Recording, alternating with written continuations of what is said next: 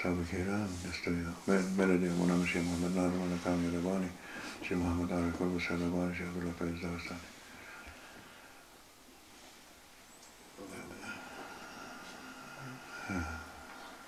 help us, our Sheikh, to listen something and to take something, inshallah. And may he help us also to keep what we are listening. Keep it.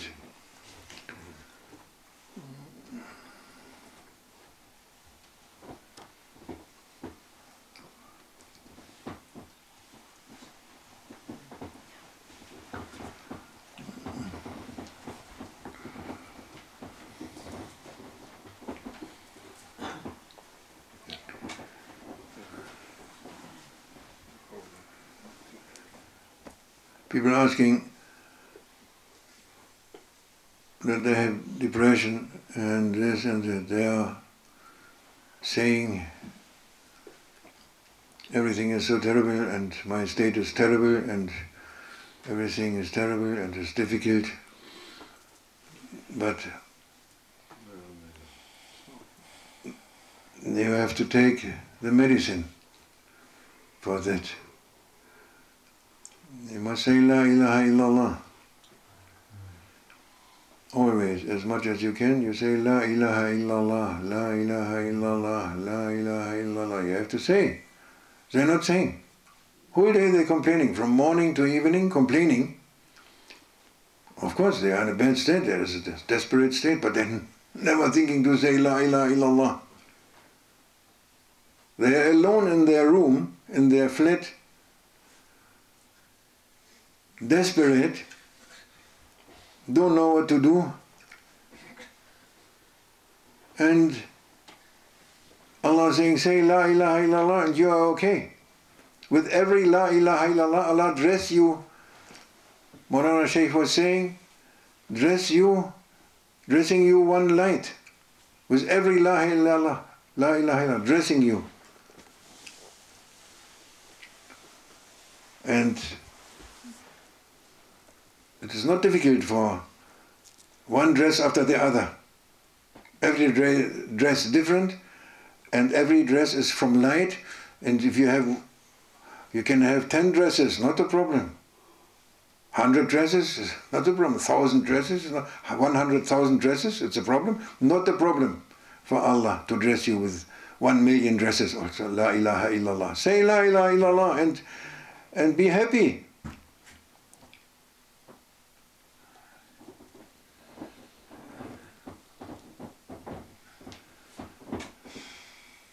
Then, if you are happy and you feel, and everyone feels something, there's something good, then keep it. Don't leave it open for Shaitan to take it back or make it zero again. If he make it zero, you have to start from zero again. La ilaha illallah, la ilaha illallah, la ilaha illallah. Prophet was giving advice to Sayyidina Ali to say always la ilaha illallah. Always. And Sheikh Muhammad, our Sheikh Muhammad, he was saying to us that that the Naqshbandi way is the way where you are saying, when you enter the way, you are saying Allah, Allah, Allah, Allah, Allah, Allah, Allah, Allah, Allah, Allah, Allah. You are saying. You have permission in Naqshbandi way to say Allah, Allah, Allah, and to say it also with your heart. Until they give it to your heart. They may give as they like. Anyone ready? They give us zikrullah in our heart, and that is never finishing also. Never stopping, never interrupting. Allah. If they give it one moment, it's not stopping. That is the beginning of Naqshbandi Tariqa, to say Allah. He was saying, and he said that is the end of all tariqats, the end of all 40 tariqats is the beginning of the Naqshbandi. Where they finish their degrees, their, I don't know, maqams, that is what he said, and then from there starts the Naqshbandi way going on. Allah, Allah. Also they don't say Allah in their houses. No. Shaitan makes them to complain, to fear, to be desperate, to make suicide, also to think about suicide, to make this, to make that, to get more sick from this state. Not, they are Naqshbandi Tariqa, they are our, not our stuff, the murids, the followers of our Sheikh, and they are not saying Allah.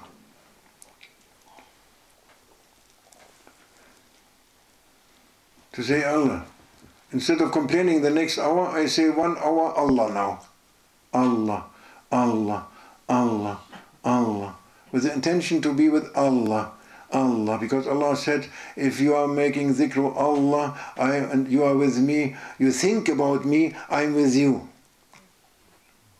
What you want more to be with than to be with Him? What can be better? Anything better in the whole world, your universes, than to be with Allah? And Allah with you? Any reason to be angry, fearful, desperate, anxious?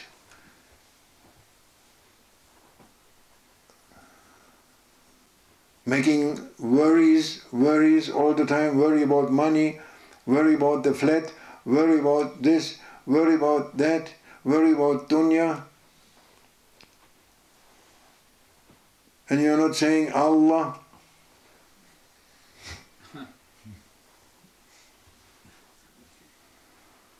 That's what he said. To do this.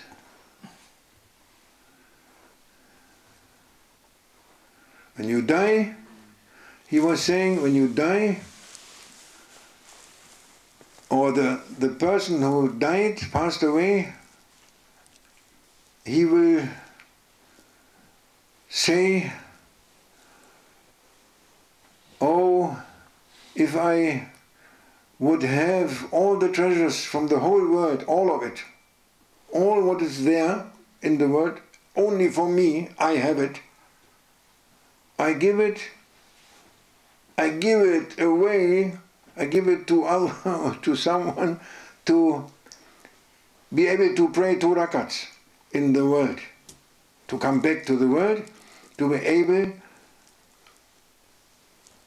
or to say 1 time la ilaha illallah also, or to come back for 1 breath.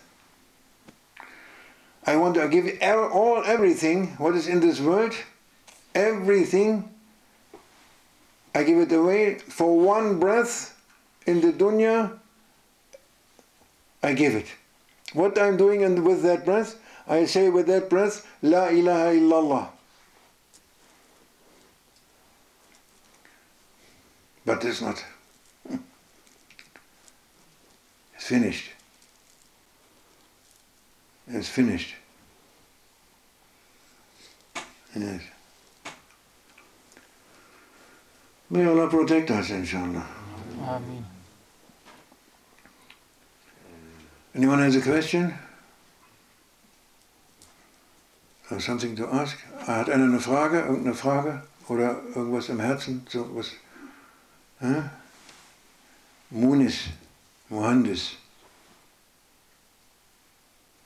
No? No? Huh? Bashir is saying you have a question.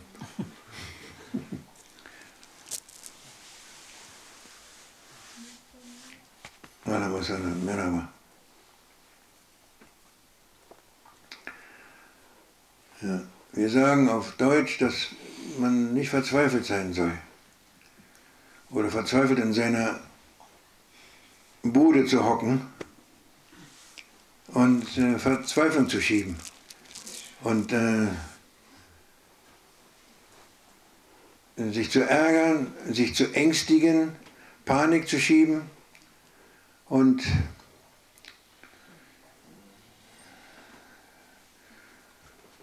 ja, eine Angst nach der anderen.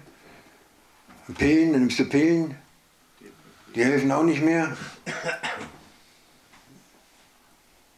Und dies ist so schlimm, den ganzen Tag bist du am Schimpfen und dann erzählst du irgendjemand anders deine Probleme und schüttest den ganzen Müll von den Problemen, die gar keine sind, das ist alles Illusion, alles von Shaitan, schüttest auf irgendwann drauf.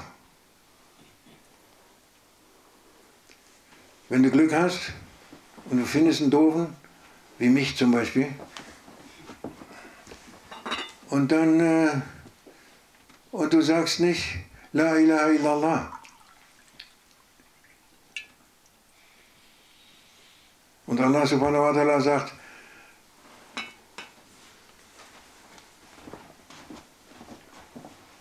Jalla Jalaluhu Indi Husni. Husni? Burg, castle, my castle. I have a castle. Husni. Husni? Hasni oder Husni? Indi Husni, wa man dakhala. Husni oder Hasni? ما في عرب؟ حسن. ها؟ حسني. من دخل حسني wer in mein Schloss, ich habe ein Schloss, eine Burg, wer in diese Burg hineingeht, der ist sicher vor meiner Strafe, vor meiner, was ich als Strafe gebe, Azab. Der ist sicher vor meiner Azab, vor meiner Strafe, vor der Qual meiner Strafe. Der ist sicher davor, wer da reingeht. Was ist dieses Schloss, was ist diese Burg, sagt er, Jalla Jalaluhu? Es ist zu sagen, La ilaha illallah. Zu sagen, sag es. Ob du es glaubst oder nicht, das spielt gar keine Rolle erstmal. Oh Menschenskind, wo du auch wohnst und wer du auch bist und welche Hautfarbe du hast, welche Nationalität und was du für einer bist, sag La ilaha illallah. In dem Moment, wo du La ilaha illallah sagst, erschafft Allah subhanahu wa ta'ala, so hat Maulana gesagt, einen Engel, nee, einen, ja,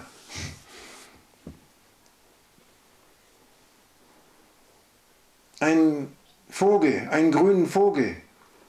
Ein grüner Vogel entsteht und der fliegt hoch zum Makam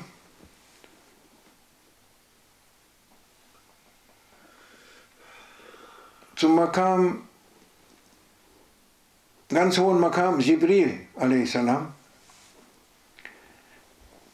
und sagt da immer La ilaha illallah, La ilaha illallah, La ilaha illallah, bis Yawm al-Qiyamah,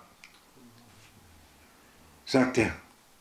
Einmal sagt einer La ilaha illallah, grüner Vogel, nach oben, höchster Makam, sagt immer La ilaha illallah bis Yawm al-Qiyamah. Und die ganze Belohnung für dieses La ilaha illallah geht alles zu dem, der einmal La ilaha illallah gesagt hat, vielleicht aus Versehen. Oder da gab es ein Konzert und da haben die Leute zum Schluss dann La ilaha illallah gesagt. Und da haben wir auch La ilaha illallah gesagt. Hm.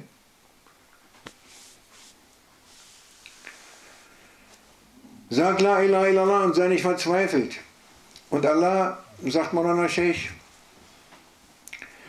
kleidet mit jedem, wenn du La ilaha illallah sagst, dann kleidet Allah dich mit seinem Kleid, mit seinen Kleidern, mit seinen schönen Kleidern. Und jedes La ilaha illallah ist ein Kleid, ein anderes Kleid. Es gibt 10 Kleider, 100 Kleider, 100.000 Kleider, Millionen Kleider, ist kein Problem. Es sind feine Kleider, Lichtkleider.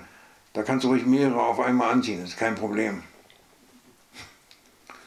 La ilaha illallah. Endlose Kleider. Und dann sei happy. Sag mal einfach, sag jetzt mal, ja, jetzt höre ich mal auf zu klagen und meine Panik zu schieben, meine Familie und mein Mann und der und die und das und das ist alles so furchtbar. Oh, es ist so schrecklich. Ich kriege schon Gift im Magen, werde schon krank. Ja, okay. Ich habe jetzt Programm, ich habe gesagt, ich mache jetzt 12 Uhr, eine Stunde La ilaha illallah. Die Kinder sind noch im Kindergarten oder in der Schule. Jetzt eine Stunde La ilaha illallah. Halbe Stunde, okay. 10 Minuten. Einmal sag wenigstens La ilaha illallah. Und meines auch. Mach ein bisschen mehr, damit deine schlechten, dunklen Schatten und Energien aus dir verschwinden. Die verschwinden. Oder sag 100 Mal Bismillahirrahmanirrahim. Ist auch alles weg.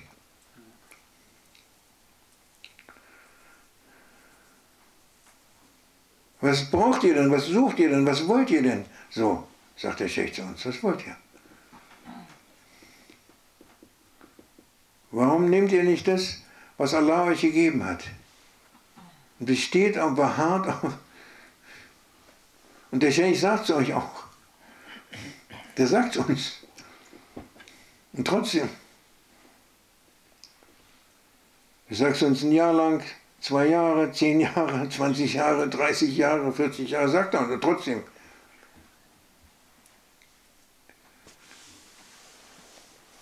Er hat schon damals gesagt, dass der Esel, kannst es ihm 1000-mal sagen. Der Sheikh gibt auch nicht auf, sagt es immer wieder. 1000-mal dem Esel. Vielleicht beim 1001. Mal vielleicht. Vielleicht auch nicht.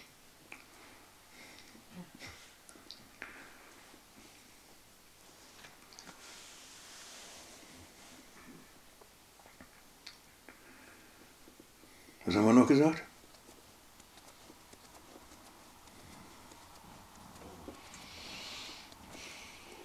Ja. Sheikh Muhammad hat gesagt, möge Allah seine Stufen erhöhen und ihm Kraft geben ohne Ende. Amen. Und Stationen und uns davon nehmen lassen, inshallah. Dass im Naqshbandi-Orden, der Beginn des Naqshbandi-Ordens, ist es immer zu sagen Allah. Du sollst immer Allah sagen. Und zwar, hat es dann so vorgemacht, so leise, so Allah, Allah, Allah, Allah, Allah, Allah, Allah, Allah, Allah. Aber es soll im Herzen sein. Im Herzen. Es soll im Herzen sein. Allah, Allah. Kannst du ruhig aussprechen oder flüstern oder so, aber es soll im Herzen sein. Irgendwann sagst du nicht mehr Allah und das Zikr geht von alleine weiter. Das ist es, was die Sheikhs, Naqshbandi Sheikhs geben an ihren Schülern, an ihre Murids.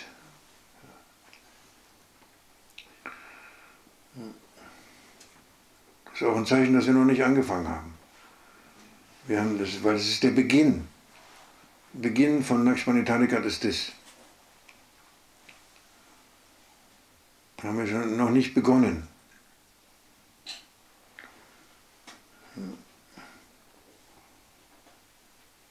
Immer Allah sagen. Allah, Allah, Allah. Da kriegst du auch nicht Depressionen. Oder wenn du Depressionen hast, kann man die unterbrechen. Und wenn man einmal unterbrochen hat, dann geht es weiter. Der Sheikh hat schon gesagt, oder Sheikh Nasim hat auch gesagt, ja, wir sind in einem Gefängnis natürlich. Ja, was ist dieser Zustand der Verzweiflung, des Ärgerns, des Leidens, des Chaos, des Verrücktseins, des Unkontrollierten. Man ist an Kontrolle von Shaitan und vom Ego. Das ist alles. Und zwar indem man sitzt in dem Gefängnis, in dem, was wir selber uns gebaut haben. Haben natürlich auch viele Leute mitgeholfen, aber wir haben selber zugelassen, dass dieses Gefängnis gebaut wird, das Ego-Gefängnis. Deswegen sehen wir natürlich nichts, außer diese Wände.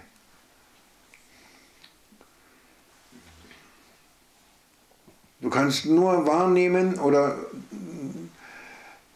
was mit deinen Sinnen zusammenhängt und mit deiner materiellen Beziehung zur Dunya und mit deinen Sinnen, was man fühlen kann, was man sehen kann, was man sprechen, was man hören kann, fühlen kann, sehen kann, ja, mit den Sinnen wahrnehmen, das ist deine Welt. Und das ist ein Gefängnis. Das ist ein Gefängnis.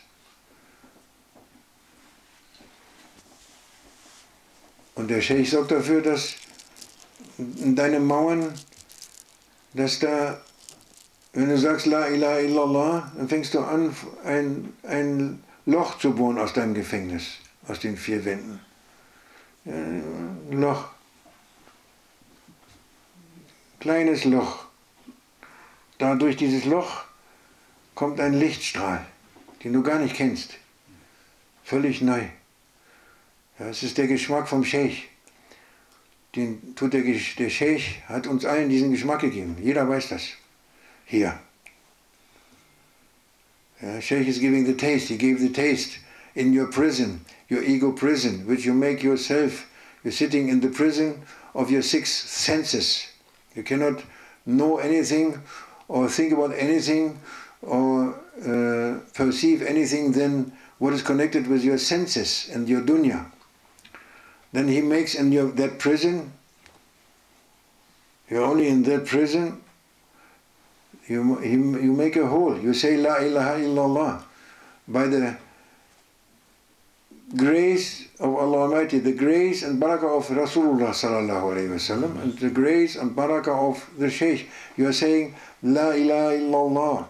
They give to you La ilaha illallah, you say La ilaha illallah, coming a hole in the wall, the 4 walls of the ego, and suddenly through this small hole coming a light, kommt ein Lichtstrahl des Göttlichen. Ja, das ist der Geschmack. That's the taste what the Sheikh gave us. Every one of us. Everyone has that taste. Yes, keeping. This taste keeps us. That is one taste. Beautiful, strong, clear, pure, everything in that sweetness. Then you have some longing for that. It is completely new. You never knew it. And then you have longing for that, to make it bigger, that hole. Make it bigger, bigger, bigger, until you like to tear it down. The lion bursts its cage a thunder. Der Löwe zerbricht seinen Käfig, zerbricht ihn einfach. Der Löwe, der reißt die Mauern nieder.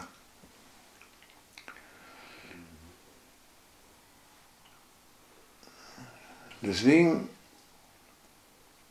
sag La ilaha illallah und sag Allah, Allah, Allah.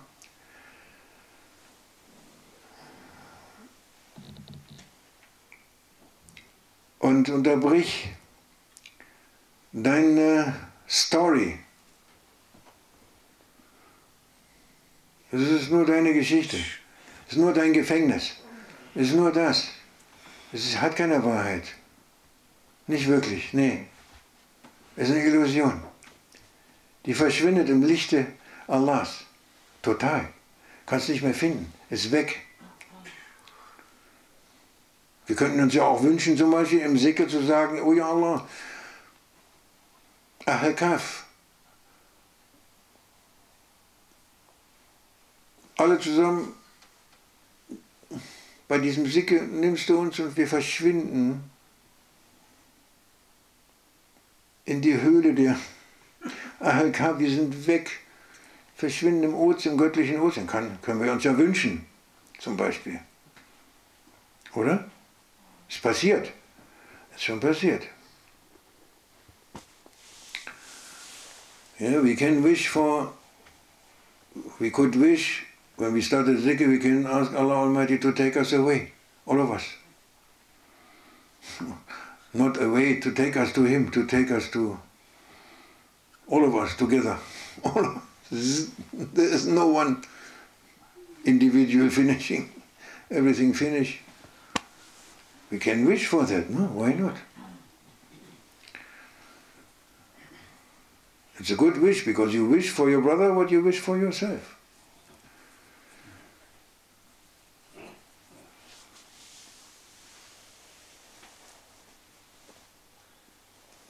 And you say Allah, Allah, Allah, and it is the beginning of the Naqshbandi, and das ist, du sagst Allah, Allah, das ist der Anfang der Naqshbandi Tarikat.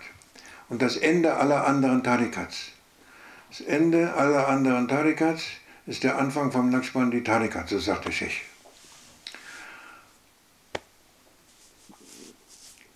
Aber es ist nicht so, für uns nicht so relevant. Weil wir sind weder in der Tarikat noch in dieser Tarikat noch in jener Tarikat. Deswegen ist es nicht so. Sag einfach La ilaha illallah oder Allah, Allah, Allah, so viel du kannst und sei nicht in Depression. Geht nicht, echt nicht. Du kannst nicht in Depression, du sagst, du kennst Maulana Sheikh Nasim und bist in Depression. Hast ihn gesehen, hat mit dir gesprochen, hat dich gesegnet, segnet dich immer noch, sieht dich von der anderen Seite, schützt dich, ist mit dir, Sheikh Muhammad ist mit dir, direkt als Sheikh, kannst dich immer wenden zu ihm. Und du sagst, ich schiebe Depression. Das ist eine Krankheit. Jede Krankheit kommt von der Entfernung vom Islam. O Mensch, sagt der Sheikh, Ost und West, hat der Sheikh gesagt, Sheikh Muhammad und Sheikh Nasim. Ja, o Mensch, auf der ganzen Welt, ja? Nee, brauchst du nicht. Sei mit Gott, sei mit Allah. Du bist nicht erschaffen, zu verzweifeln und Dinge anzusammeln in dieser Welt, sondern einfach nur als Aufenthaltsort, der dazu gedacht ist, dich vorzubereiten auf das, was kommt. Allah ist so ein Astaghfirullah, so unvollkommen, Astaghfirullah, dass er einen Menschen erschafft, nur für diese Zeit hier, um Dreck anzusammeln, Entschuldigung, Dreck anzusammeln und dann zu sterben mit diesem Dreck und in dem Dreck und dann in Dunkelheit zu verfallen, in der Hölle in Dunkelheit. Das ist der Sinn von Menschen, von der Erschaffung des Menschen.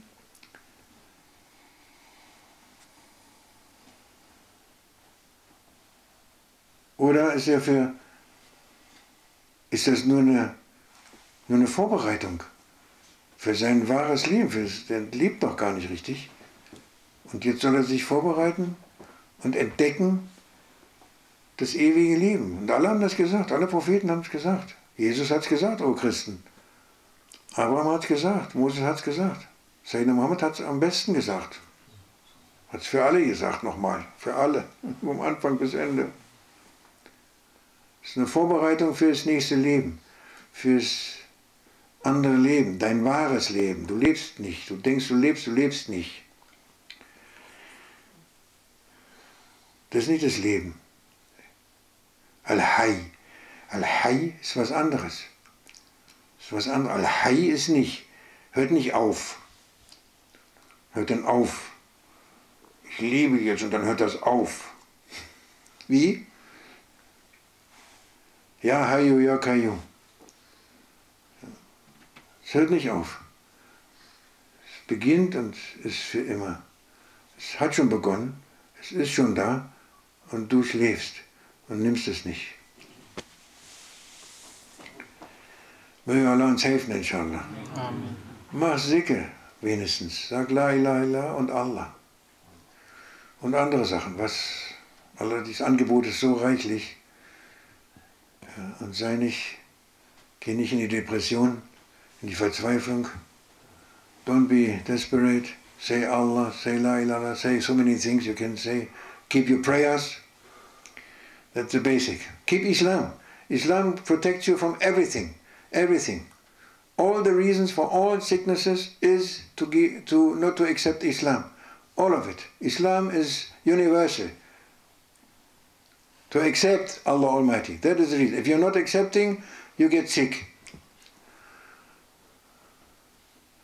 And Muslims, they have to keep their prayers. The foundation of your way is the prayers. And you must pray 5 times a day. And when you pray, you must say, oh, Ya Rasulullah, give me what you said about the prayers. When you say Allahu Akbar, behind the Imam, try to be in front and say Allahu Akbar and expect the curtain to be lifted. To be lifted. You are in another world. A mu'min, if he say Allahu Akbar, he is in another world. He is not. No. Prayers, Allah is, I'll give you something, small money, some cents. No. If you are ready, you say Allahu Akbar, open. He said, Rasulullah, expect this. And be in the other world, and make the niyat, make intention. That is the reason why Sheikh Muhammad said, pray in time, if you can. Because in time there are special openings. They are ready to lift the curtain. And in the time, if you can pray in the time, it is even better. Betet, 5 Gebete ist die Basis von unserem Weg. Und mach Niyat, dass der Vorhang gelüftet wird. Weil ein Prophet Muhammad sallallahu alaihi wasallam ist ein Hadith, wo er das sagt, sallallahu alaihi wasallam. Ja, wenn du sagst Allahu Akbar, sei vorne mit dem Imam, Allahu Akbar, und erwarte, dass der Vorhang aufgeht. Dass du in einer anderen Welt, du schaust in die andere Welt, bist in der anderen Welt. Nicht hier. Nee. Allah hat keinen Kleinkrämer oder ein kleiner gibt dir kleines Geld oder so. Nee. Islam ist perfekt und Islam ist Haq und es geht dann richtig auf. Und wir sollen dahin. Und beten sie gar nicht. Und beklagen sich. Hast du gebetet? Nee.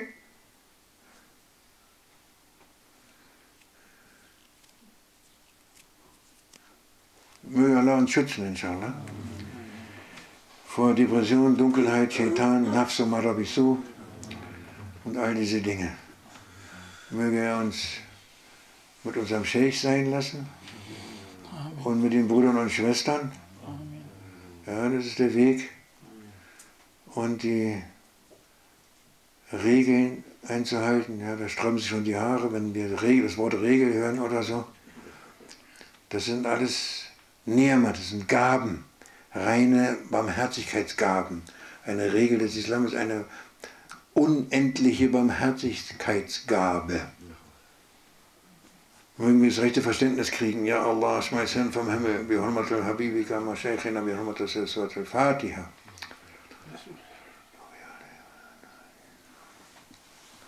Amin. Taqabbalallah.